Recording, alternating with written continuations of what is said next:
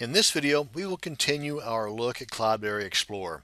In the last video, we covered the installation and a tour of the software functions. In this episode, we're going to show you the setup procedures to get your Cloudberry Explorer to work with your Amazon S3 account. Okay, now we're back here at the Cloudberry Explorer interface, and what we want to do now is head on back over to File, where I showed you earlier where you set up your Amazon S3 accounts. Click on that, and you just click on this to establish a new account. In other words, you've already got your Amazon S3 info. You've got your account set up at AWS. We'll head there in just a second. But once you got all your details there, and if you don't, well, you can always click this link here. But once you got all that stuff there, we covered this in a prior video. Then we just want to transfer a few goodies from there to here to establish your new account here. That's what they're talking about, new account. Let's go ahead and delete this account. We just select that, click on delete. It asks you, are you sure? Yes, thank you very much. Then click on add. These are the items we're going to need here. Now the name, there's nothing anywhere that says you got to have this, this, or this. You name it whatever you want to distinguish this one account on your Cloudberry Explorer from other accounts on your Cloudberry Explorer. So in this case, we're going to name it, since I already forgot what that other one was just a second ago, garden peppers.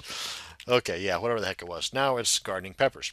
Now we need the access key and the secret key, and we're just going to check that box, click on OK, bing, bang, boom, we're done. Now then the access key and the secret key, we're going to get that from our Amazon S3 account that we set up in a prior video.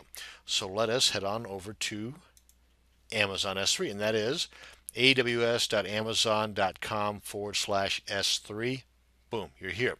Now then, and by the way, here are a few other the tools. We kind of covered this briefly in a prior video. But some of the other tools, we're going to cover these in greater detail in upcoming video series, just to let you know. So be aware of it. Over here, we want to click on your account and actually just hover over this, and it gives you a drop-down selection. We need the access identifiers. Now, once you click on this, if you are not logged in, then it's going to ask you to go ahead and log in with your credentials, being your email address, your username, and the password. So click on this. I've already logged in, so it should not ask me for that. Correct. It brings me right to the access identifiers page. Now, depending upon the setup, right now, our setup is going to be for S3. It would depend on which one of these access identifiers you would be in need of. We only need this top one here for the S3. Some of those other tools I just referenced over here in the left column on the prior screen would also require this one here. That's beyond the scope of this video, so don't worry about it until we cross that bridge. Right now, this is the one that we want.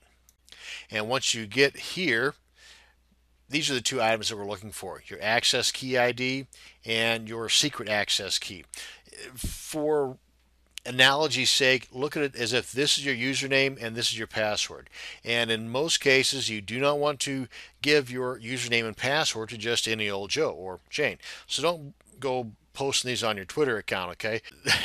If for some odd reason your account, your S3 account, gets somewhat unsecure because somebody else was using your computer and got into it out of curiosity, whatever the case was, you have the ability to nix that, to change that by clicking on this generate button right here. What this does is it generates a new secret access key, which basically makes everything else you had set up prior to that moment using your original secret access key null and void.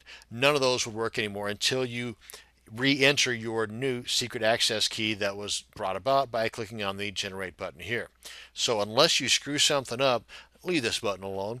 That being said, at least ways now you know how to fix a problem in case you feel your account has been compromised for whatever reason. Anyway, what you want to do now is you want to click on this to show your secret access key, highlight that, copy it to a text document just for transfer purposes. And it's always a good idea to get in the habit of clicking on this, of course, to show it. Once you've copied it, click on it again, it'll say hide. Just click on the hide icon, and then that will show it as it is now, hidden. And what you want to do too, again, this is kind of obvious, but I want to mention it anyway. Whenever you are highlighting this to copy this to your text document to transfer it to your new Cloudberry Explorer account, you want to make sure that you are not highlighting anything other than just the numbers and letters here. In other words, no blank spaces on either side, no up and down. Just make sure that you have just this ID here and nothing else. Otherwise, your stuff may not work. And if your stuff does not work, well, this is probably a reason why. Just come on back here and recopy it. So now that I've got this copied onto my text document, let's head on back over to our Cloudberry Explorer. We got the name here.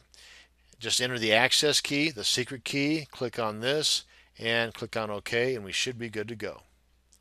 Let us do that now. Copy, paste. Copy, paste. Check that button, click on OK. Bing, bang, boom, all is right with the world. Now then, click on close. As you can see, once we deleted that, it went directly to my computer. So let's see if we can get that open again here. All is right with the world. There we go. Now that was rather strange, frankly. As you can see, the name is different, but the bucket that I had on there was still the same, because the information that I created on that one account, regardless of what name it is, in other words, if I have another third-party tool, and we'll cover this in an upcoming video as well, if I have another third-party tool, it can be named whatever I want on that particular tool, but the information within that account will remain static, will remain the same, to be accessed by whatever tool you have. This is a good representation of that, because you saw me delete that, didn't you? You were paying attention, weren't you? I deleted that from Cloudberry Explorer. It was no longer in existence here, but this one bucket, folder, directory, whatever you want to call it, it's called a bucket, by the way, is still in existence on that account on S3. So simply by deleting it here does not affect what takes place on the actual S3 account. Just let that be known. Anyway, that's going to bring us to the end of this video on how to set up your S3 account with your Cloudberry Explorer. Thank you very much for watching. Have a great day.